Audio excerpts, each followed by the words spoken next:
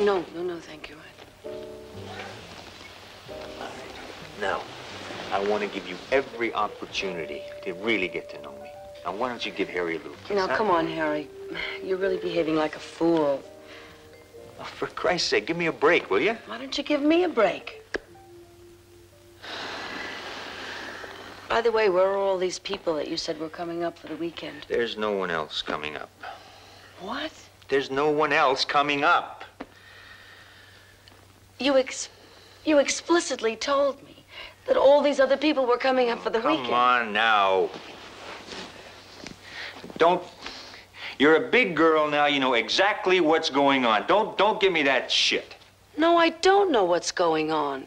And I think this is very peculiar.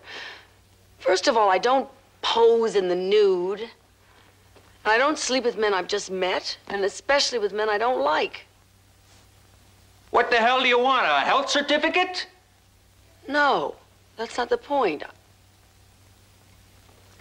I don't think this is gonna work. You don't think this is gonna work? This weekend has every indication of being a complete disaster, and you don't think it's gonna work? I think I better leave. I think that's the best idea you've had yet. Well, will you just wait until I get my stuff and then drive me to the nearest bus depot? Sweetheart, there's the road. You just get your things together. I'm sure you'll find a way. Are you serious? Yes, I'm serious. Harry, no wonder dentists have the highest suicide rates.